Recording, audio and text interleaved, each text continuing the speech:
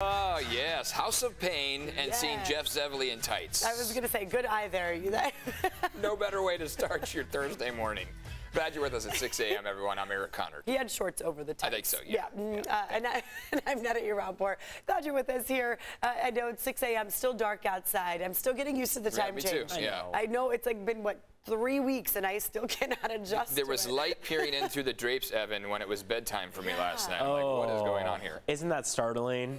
And it's just going to get later from here. So later sunsets come. Earlier sunrises are on the way. However, we're still about 50 minutes shy of it. Forecast highs today are going to be just slightly cooler than yesterday. We're transitioning away from record heat in Santa Ana's and transitioning toward cooler temperatures and a chance for showers going into early next week. Monday and Tuesday are the days to watch out for. 70s along the coast, 80s as you look farther inland for this afternoon. We'll detail that wet weather arrival in just a bit. As far as traffic goes, nothing going on along the coast or inland. I'll take you off to Pine Valley, where we do have the left-hand shoulder blocked with a stalled vehicle on the 8 eastbound. This is at Buckman Springs Road. Back to you guys. And now, how does $400 in your pocket sound to help with high gas prices? I mean, look at the prices right now. We're looking at $5.98 for a gallon of gas, up 2 cents from the day before. People need help right now, that's for sure. CBS 8's Dana Marie McNichol is live in Tierra Santa with what the governor is proposing here. Good morning to you. Good morning to you, Eric and Netta. Relief could be on the way coming from Sacramento, who does want to put up to $800 in your pocket. Now they're saying $400 if you have one registered vehicle and $800 if you had two. Now there's still a lot of discussion that needs to go over Governor Gavin Newsom's $11 billion plan. I think we've seen so many different proposals because, first of all, there's a recognition that something has to be done. The only question was, how do we go about getting it? Now here is the breakdown of the $11 billion rebate proposal. Now people would get $400 in direct payments per registered vehicle up to 2 cars. Now that's about how much the 51-cent per gallon gas tax would cost you if you had a 15-gallon tank and filled it up once a week. Then another $750 million is being proposed in grants to public transit agencies to provide free rides up to 3 months. $6 million will pause part of the sales tax for a year, and $523 million will pause that increase in the gas tax we're supposed to see come July. Now, this actually marks the 3rd proposal on rebates from Democrats. Another plan was proposed, $200 per California taxpayer who earns up to a certain amount, and a Democratic caucus member wants $400 for all California filers, regardless of their income. Now, these 3, in addition to the Republican proposal to suspend the 51-cent gas tax for up to 6 months immediately, is what lawmakers are looking at right now in Sacramento. Now, Governor Newsom did say electric cars are included in that rebate, which for many drivers, they say it might not be enough. Others are saying that it's just fighting inflation with even more inflation. A lot more discussion needs to be made, passed in the legislature, and you could see money as soon as July. Of course, you can read more about this on CBS8.com, do a deeper dive on all those plans. I'm Dana Marie McNichol, live in Kearney Mesa. I'll send it back to you.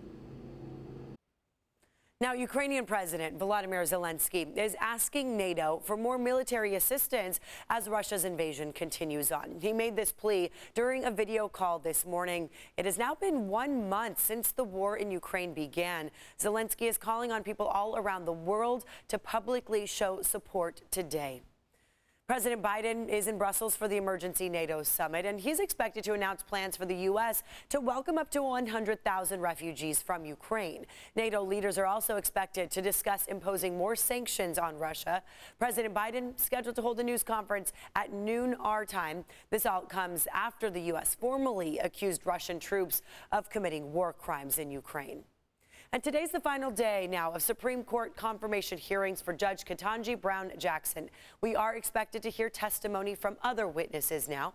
Yesterday, Republican lawmakers stepped up their criticism by trying to paint Jackson as being soft on crime. Senator Cory Booker, though, changed the tone and brought Judge Jackson to tears as he discussed the historic nature of her nomination. If confirmed, she'll be the court's first black woman justice. A final vote is expected ahead of the Easter holiday.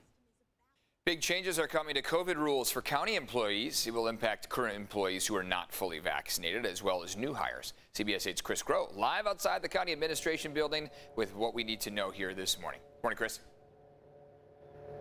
Yeah, good morning, Eric. Big changes coming. For those that are unvaccinated and currently work for the county, they've been having to get tested. Now, that will no longer be required starting on April 4th. Also, for those new employees, they will no longer have to have the vaccine. Here's Supervisor Jim Desmond talking about that. We're going to be vigilant and keeping an eye on things in the future. So hopefully we don't have to go back to this. But if we do, hopefully we can do it in a concerned and learn from lessons learned in the last 2 years. Yeah, and so again, this will all come down starting on April 4th. Desmond went on to say the reason we're seeing this happen is because of declining cases, hospitalizations, and deaths. Supervisor admits he would have liked to see this sooner, but is glad the move was being made regardless. Now, this requirement for employees and for new employees was put into place last August, so it's expiring in less than a year. Again, a good sign that progress is being made here in the battle against COVID-19. But some in the medical field, like Dr. Peter Chin Hong with UCSF, says vaccinations are still critical in keeping yourself protected. The whole purpose of vaccines is for the future. It's an insurance policy for the future, not only to protect individuals from getting really sick, but to protect hospital resources in a community. And so Supervisor Desmond went on to say that, look, they have 19,000 employees here at the county, but there are still certain sectors that are short-staffed. So he's hoping these changes will attract new hires to continue to apply, especially with less restrictions, including those who maybe have not looked for work due to those restrictions being in place. Eric? Chris Groh reporting live. Thank you, Chris. San Diego City Council President is proposing a no-fault eviction moratorium. This would prohibit no-fault evictions until 60 days after the end of California's state of emergency is over COVID-19. This moratorium would protect renters from a landlord trying to evict a tenant, for example, to remodel or to have a relative move in. It's highly important because I'm not the only family in this situation. It's very scary to have to face homelessness with children, with small children. This new proposal will go before the City Council during its April 4th meeting.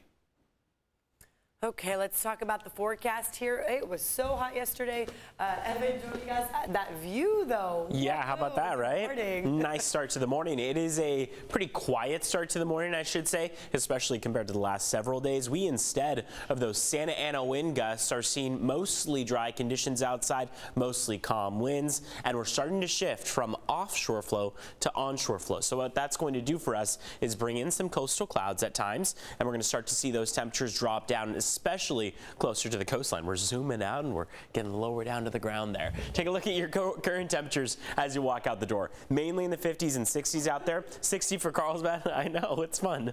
I like it. 56 for Oceanside, 54 for El Cajon right now, and 57 in Alpine. As you walk out the door, you won't see those coastal clouds affecting us, but for Friday through Sunday, that is going to be the case. And that means fog and low clouds are definitely a likelihood. This all sets the stage for wet weather arriving Monday of next week and lingering into Tuesday. But hey, for today, enjoy the sunshine out there, right? We're sticking with sunny skies. Temperatures expected to make it to the upper 70s along the coast. Keep in mind this is slightly cooler than yesterday. However, we are still going to be well above average. Average for this time of year is 67 degrees. So we'll still be about 10 degrees, if not closer to 15 degrees above average. And your inland valleys are still expected to make it well into the 80s today. So it will be another warm one with sunny skies. But this is kind of the marker where we transition now to cooler temperatures, a deeper marine layer through the morning hours. And it's a very gradual cool down up until that abrupt transition on Monday where we usher in plenty of wet weather. And that'll linger then into into Tuesday. As far as your wind speeds and direction go, notice one of two things. Number one, wind speeds have calmed down. We're back down to the single digits through much of the county. Number two, we're starting to shift direction. So you see right offshore, those clouds are going to start to develop, and these arrows are going to start to point closer to the shoreline, indicating that we'll pick up on more coastal clouds through the next several days. As far as traffic goes, no major crashes or collisions to get to. We saw that crash in Pine Valley cleared. That means you were back to pretty smooth speeds across the roads as you kick off your Thursday morning. Back to you.